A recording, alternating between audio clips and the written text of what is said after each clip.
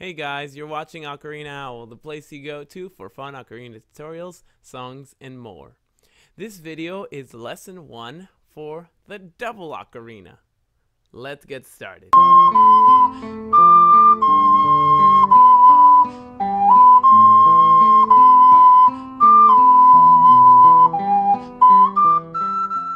You're watching this video because you're one of two people. You either have a double ocarina and you're looking for more songs to play, or you're looking for a brief tutorial on how to play and improve your technique, or you are a person who owns a regular single chamber ocarina and is just curious as to what a double ocarina is and what it sounds like. A brief introduction addressing all these things would be that a double ocarina looks a little bit like this. It looks just like a normal ocarina, but it's got an additional chamber attached to it. The double ocarina, as you can tell right here, has two mouthpieces. Its primary function is to extend the range of the ocarina, providing notes all the way from A3 to C6.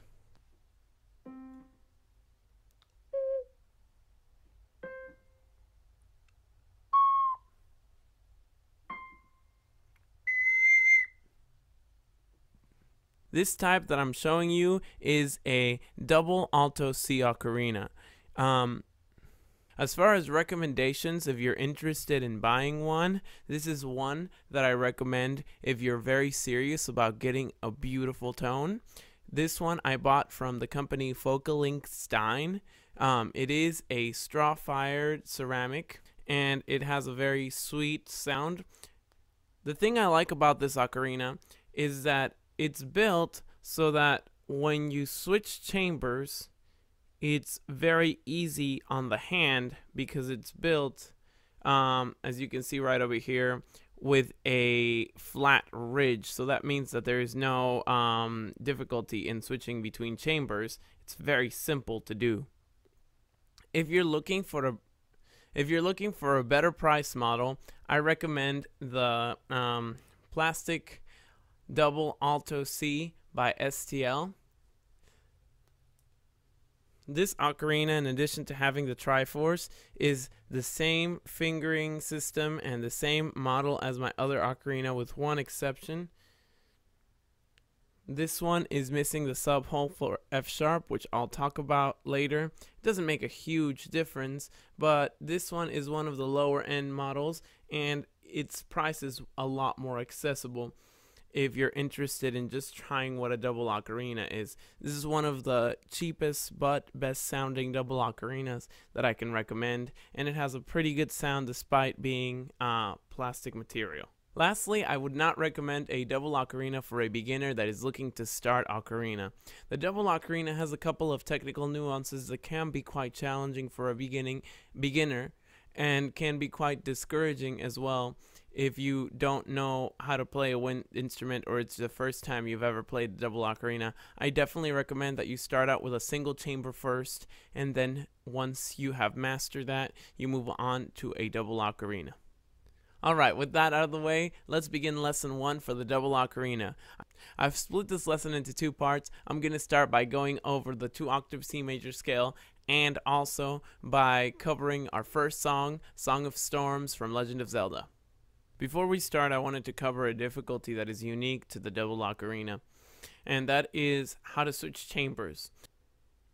A lot of people, when they switch chamber, their natural inclination is to move their head as they're switching chambers. But the best way to switch chambers that is faster and easier on your neck and won't accidentally bump your teeth in is whenever you move from your wrist.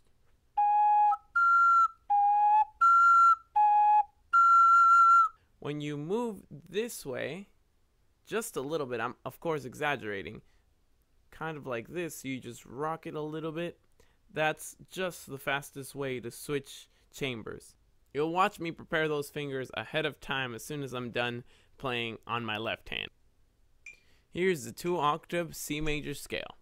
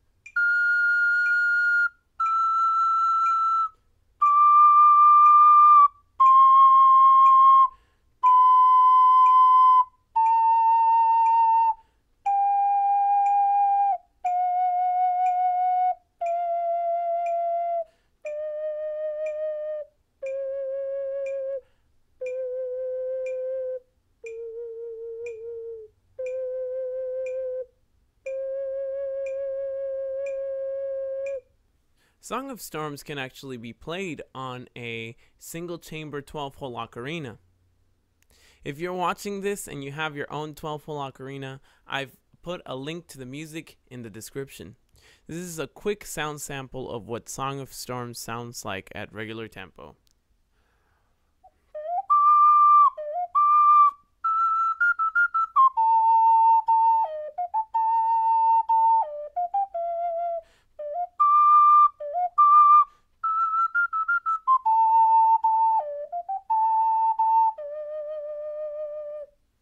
Here's the first phrase slowly with the chamber switch.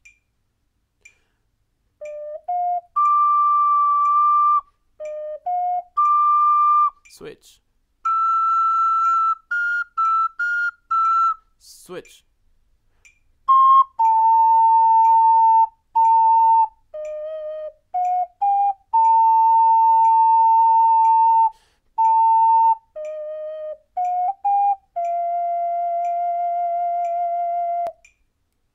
Notice that when you switch between high D to high E,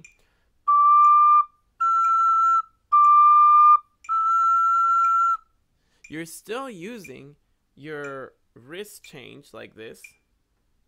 Of course, this is exaggerated. You're more going to go like this.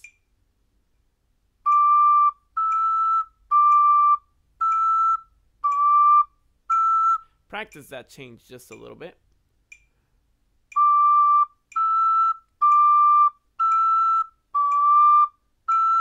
Then, when you go from high E to C, you need to make sure that as soon as you hit your first high E, your thumb goes from high D to high C position while you're playing this chamber. So that would look like this.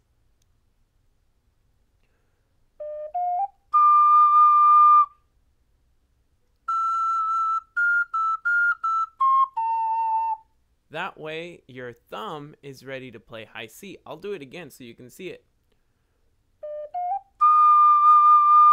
Thumb goes back. Try it with me at a faster tempo, this time without the chamber switching.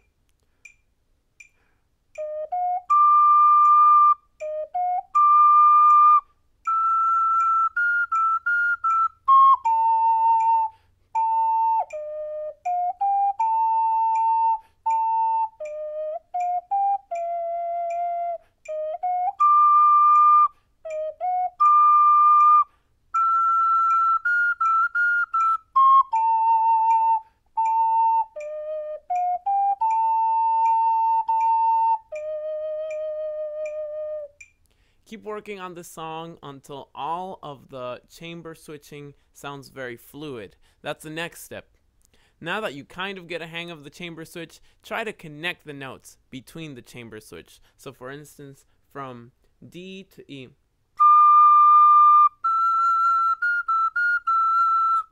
Or from E to C.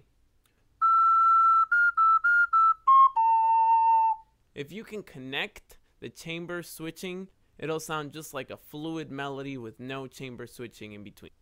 If you'd like to practice with the sheet music, I've left a link in the description for the sheet music, a link that goes to my webpage. Stay tuned for lesson 2 of the Devil Chamber Ocarina tutorial series. If you enjoyed this video, don't forget to give it a thumbs up, subscribe, write a comment, or share with someone. If you'd like to support my channel, you can also visit my website, follow me on social media such as Facebook, Twitter, and Instagram. Thank you very much. This has been Ocarina Owl signing out. Until next time, guys.